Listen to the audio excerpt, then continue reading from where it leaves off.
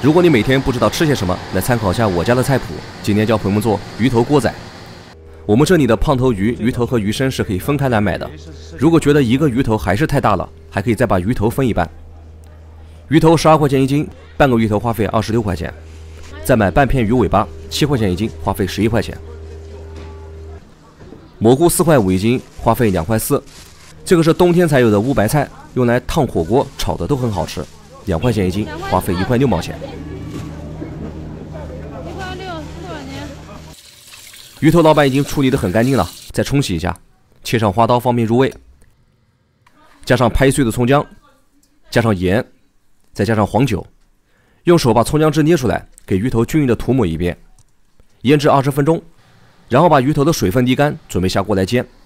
锅烧热，加上猪油，先放上姜片，煎出香味，然后放上鱼头，开中火来煎。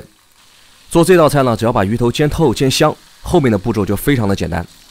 煎的时候呢，转动锅身，让鱼头每一个部位都煎到位。一面煎好，翻一面来煎。第二面也煎透了，我们沿着锅边淋上一圈黄酒，进一步的去腥增香。这个时候家里面有大汤锅，就把鱼头转入汤锅中来炖。有开水就加开水，没有直接加清水。炖鱼头加凉水和热水对最后成菜是没有影响的，只要把鱼头煎透，炖出来的汤都是鲜美浓白的。放上豆腐和香葱，接着一直开大火把汤炖白。炖白了之后调味，加上盐、白胡椒粉、味精，放上蘑菇、乌白菜。到这里如果不放鱼丸，这道菜就已经做好了。后面呢，教朋友们来做鱼丸，用的是半片胖头鱼的尾部。我们先来取鱼肉，因为家里面有小朋友吃，所以我用了刀刮的方式来取鱼肉。这种方法的好处就是刮下来的鱼肉直接就成了鱼泥，而且还没有鱼刺。缺点就是取肉的速度比较费时间和功夫，一直刮到可以看到鱼皮上的红肉就可以了。拍碎的葱姜放到清水中捏出葱姜汁，再加上盐。鱼肉有很好的吸水性，这些葱姜盐水是鱼肉的1.2倍，一会要全部加到鱼肉中，分3次加水，每加1次充分的搅拌。快速搅拌后的鱼肉和盐水会融合在一起，产生胶质。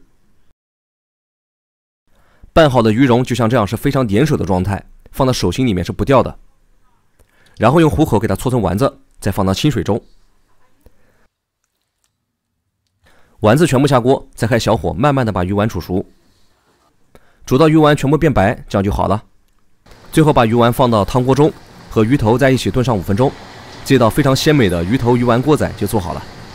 冬天我们家是很少炒菜的，放一会就凉了，几乎每天都有这样的锅仔菜，一边加热一边吃，还可以像火锅一样烫着菜吃，特别的舒服。我这个鱼丸真的是很久没吃了。要加点吗？哎呦，一搞搞太多，不多。抢个特色菜。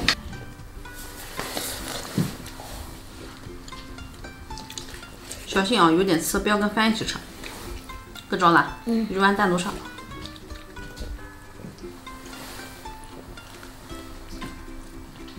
有弹匀的，好吃，有咸，能像酥球一样弹起来吗？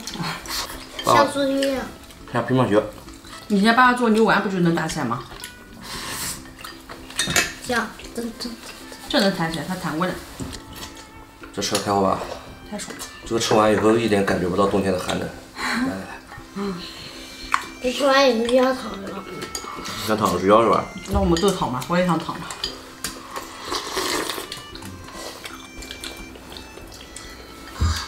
吃，铁宝。吃吧，我吃了好多肉。对呀，吃了好多肉。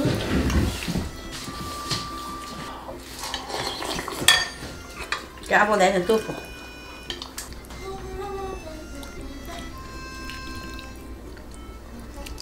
阿宝香喷喷的来喽！